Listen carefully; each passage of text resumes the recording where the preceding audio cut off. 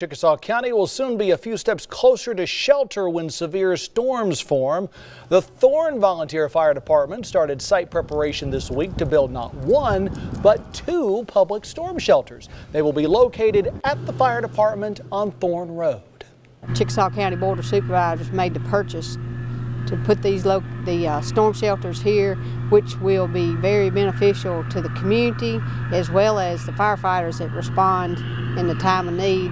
Severe weather. The shelters are expected to hold around 15 people each.